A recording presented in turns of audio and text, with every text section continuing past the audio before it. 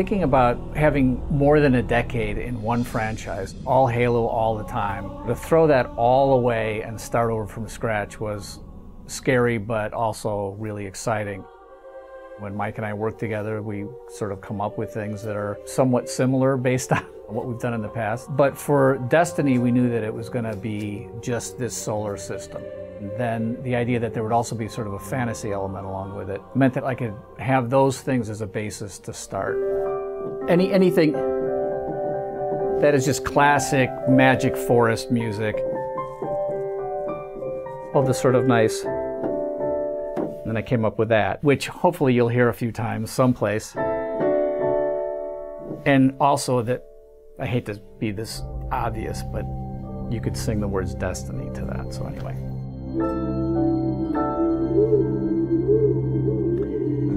And then, first theme comes in here.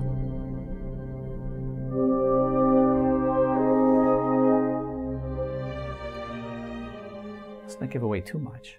When it comes to doing specific themes for characters or races or planets, that starts to go a little bit towards the Peter and the Wolf approach, which is completely legitimate, but I tend to shy away from that a little bit. But it still ends up showing up every once in a while. There ended up being sort of a Cortana theme and a Master Chief kind of theme, and then I took advantage of it. I'm hoping the same sort of organic, happy stuff happens on Destiny. C. That's all that is. So I'm like, okay, I want piece number 1 to start in C, and here's something. I'm hinting at the mode, which is Lydian with the flat 7, and I'm just sort of improvising.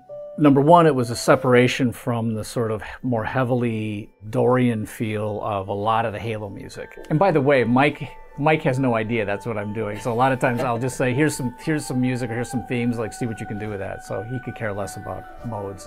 But 10 days before we were bought by Microsoft, I joined Bungie full time. But Mike and I had been partners since 83 or 2 or whatever, yeah. And then about 2 years ago, I came and took up residence across the hall here so I could keep an eye on him. Yeah.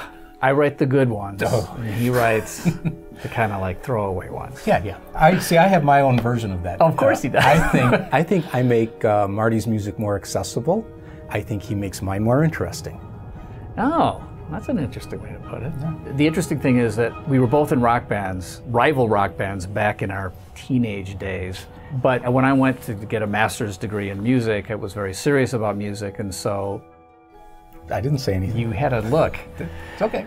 And I'll tend to use book learning, and he'll always question it. Yeah, I don't care what it says in the book. It doesn't sound as good as something he plays on guitar or whatever. And he's almost always right. When we bounce stuff off each other, I think what we end up coming up with at the end is better than we would have had if we had done it alone. I can verify that by the success of all the video games I've scored by myself.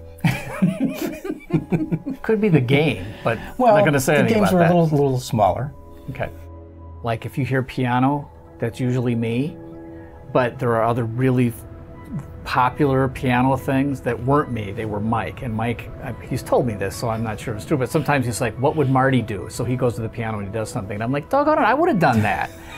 But and Mike tends to be sort of the big percussion guy and good solid rock feels, and every once in a while you'll hear something, and actually I did that. Yeah, you're in my house, man. Our longtime partner in LA, a guy named Lev Chapelsky, he came up with the idea of collaborating with somebody new. He says, what do you think about Paul McCartney? And I'm like, well, yeah. Most of what I first showed to Paul was some tracks from Reach, and he was completely on board with trying something he's never tried before, and he wanted to do it. He actually really wanted to collaborate. He said something like, take some of my bits of melodies and combine it with your spooky music, and it becomes our music. You have to pinch myself. You get these, he'd send us bits of music that he was working on, and I'm sitting there thinking, well, we can use this, and we can do this, and we can put this there, and stuff like that. And then I have to step back and say, wow, I'm actually editing Paul McCartney. I mean, I'm like deciding which of his ideas are good and which ones aren't, and stuff like that. Not that they weren't. They were all wonderful. All yes, spectacular. All 100%. They were great. Wow, it was what a moment, for me. When we were in New York, the guy who was engineering for us, sort of producing that particular session in New York, was Giles Martin, who's George Martin's son.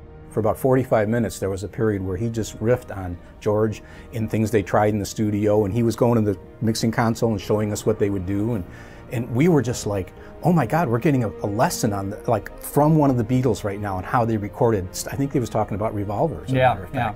And we were like, I didn't even want to move. I didn't want to break the moment. I didn't want to say anything because you just want to let it flow. Really amazing. That was fun. Yeah. I'd rather have it just be that people listen to the whole. They can sort of make up their own minds about what they think is Paul and what is Mike and what is me. And if they figure it out, they'll give them a prize, but I don't think they will.